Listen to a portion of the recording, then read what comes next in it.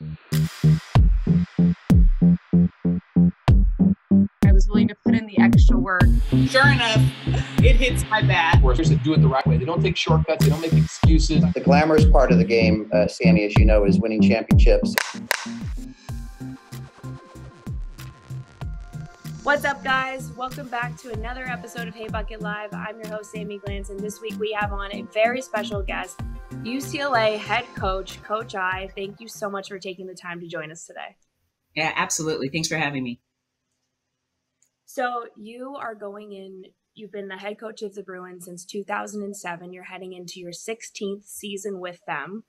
Wow. You guys just wrapped up another incredible recruiting class. You just said, wow, thinking about 16 years as the head coach of the Bruins. But just what are you feeling right now? How blessed are you to just, have had so many incredible years with this program? I mean, first of all, thank you. And the way you just asked that, like, how am I feeling as you were saying all those things? Just real fortunate, a lot of gratitude. I think, Lisa Fernandez and I have been playing softball together since we were 10 and 11 years old and got a chance to play and win and then come here and play together. And we kind of used to joke around about Sharon and Sue, the coaches at the time, about what a cool job they had. And God, that was a long time ago. And never did we really think that this would be our path to be able to be in the position that we are, especially for me being the head coach. But I think the biggest reason that we are here is to be able to create the same experience that we had as student athletes. And so I can say today, however many years I've been here, the culture is strong. There is, and I say that because of the people that we recruit. One of my mantras in life is the key to success is to surround yourself with people that are just as committed and passionate as you are. And I feel that's why I say I love my job, because I get to recruit some really special student athletes. They're not just about softball. They're very talented, but they also take school very seriously. They like to be engaged in the community. They like to be successful after, and then they come back and support. So the Bruin family, the Bruin Bubble, our culture is strong, which makes coming to work just a blessing. I have no idea what year it is since I've never left campus. I graduated my senior year and started coaching a month afterwards. So I've never left, and, call me crazy, but I don't feel like I have a job. I just get to continue to be here, which is, like I said, a lot of gratitude. It is absolutely so incredible. And you just touched on it, but the fact that you have spent your entire collegiate career, you were a catcher at UCLA, and then you just go right into coaching. And then you were named the head coach in 2007. You had the incredible opportunity to not only play with, but catch Lisa Fernandez. And now fast forward to 2021, and now she's coaching by your side. Describe your relationship with Lisa and what she's meant to you over the years. Yeah, well, it's unique. I think that the ability to play on the same team and be teammates, and not just teammates, but battery mates, has created a special bond beyond, friendship. We have been in battles of really powerful, great memories and some really hard, devastating memories, but that kind of pulls you together even more to be able to just kind of look back and appreciate just some of those things. I think for me as a catcher, being able to catch literally the GOAT, the greatest of all time, I have so much respect for the process.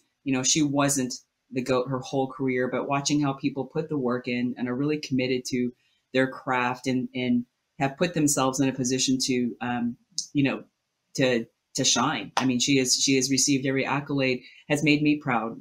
I could say that I'm a part of the process to be able to help. And I think that's what I love as a catcher. It's so giving. I've caught some of the greatest that have ever played the game and have been fortunate to coach them. And Lisa and I get great joy out of the littlest thing. I mean, we can still remember moments in the game, kind of crazy, a little too freaky. Like, we can remember at bats and hitters, but we have the same IQ of the game, and because we were coached very well from a Hall of Fame coach, Larry Mays. So we have a passion for the game. But we've learned as coaches, it's not what we know. It's how we can get our student athletes to be able to play together. And that has been a fun challenge. It's getting different players at different times of their career, really pushing them to just continue to learn and grow. And that's rewarding for us. So for Lisa and I, we took the game very seriously, and we experienced great success. And now we're in a position of really growing people. It's not just about softball, it's growing the individual and really the softball IQ will come when they feel more confident about themselves as young women. And we've both really learned to appreciate just how the two connect, and I think so for us, there's a lot of growth ourselves. We get to learn and get challenged every day because we're dealing with people and we're dealing with young individuals that have a lot going on. So, and I think probably the thing that I'm most proud of when I talk about Lisa Fernandez is she put, both of us have put our heart and soul into softball from such a very young age, but yet we also are mothers and wives, and we have children that we're able to raise. So we have that in common too. We're juggling, doing it all, but we also want to be role models that you can do it all. So there's a great deal of care for the student athletes. We have responsibilities as moms and wives, but then we as friends, when I took over as the head coach, the first thing that I said is I wanted Lisa by my side, and we have spent endless, we have endless memories of just of what we dream UCLA softball to be. So I'm really proud. We're in a great place. Recruiting is going well. The program's going well. The girls are thriving academically, athletically, and for both of us, we get to come to work every day and in our sporting PJs, and life is good. Life is definitely good. It is such a blessing, and just to see you two thrive together after all these years, it's just been so fantastic for, I'm sure you too, but just for the sport in general. So Lisa accomplished something absolutely amazing. She won the first ever Honda Cup for the Bruins, I believe, and that's given to the most outstanding female athlete of the year. And Rachel Garcia was the first ever to do it twice. I mean, there's just so many similarities between the two, and you've obviously had the opportunity to work with both. But do you see any similarities between the two players, between Lisa and Rachel Garcia? Well, I mean, there's a ton of similarities, and yet they're two totally different people. So obviously, to be able to be a two-way player and affect the game both offensively and obviously in the circle is unique. And there's a lot of two-way players, but the impact that both of them had was so tremendous that helped teams win championships that, they go down and obviously in history as and have been awarded, as a result of that. But it was funny. Even Lisa said, Lisa had dominant pitching stats and Rachel had dominant pitching stats. And then they both were these two-way players. Lisa said this. She was like, I feel like I hit for average and I came up with some clutch hits, but I can say honestly, I have not come through with the amount of clutch hits that Rachel has. I mean, Rachel was a true, impact player where she would shut someone down and hit the game winner several games for us. So that, yes, two-way players. I mean, Rachel, and a big part of in this generation when we played, we were very dominant on the West Coast, and UCLA was very dominant. The sport has changed, and there is equity in the sport from coast to coast. So to do what Rachel did during this time, there's a lot of respect for how she impacted the game both offensively and defensively, and was so consistent at being able to do that. So yes, similarities, but also very different. And it was fun. I believe strongly that Lisa was able to bring out a mental edge for Rachel, just training her and challenging her and working with her and studying with her, that they built a camaraderie that really helped Rachel because she was physically talented, but being able to win a championship and face an opponent more than once, there's a strategy and there's a mental toughness. There were some great moments in Rachel's career where, I could see Lisa just, really almost in her face, like, you have trained, you're prepared, you can do this. To have someone like Lisa Fernandez pumping you with confidence, can help, but it created that edge. And she did a lot of that with Rachel on the World Series stage. So two different people, very similar in their impact to the game. But the fact that they were able to come together and have that coach-player relationship and also go down in history is something that I'm really proud about what UCLA softball is all about. Definitely. Absolutely incredible that, Lisa was able to be by Rachel's side and be a mentor to her.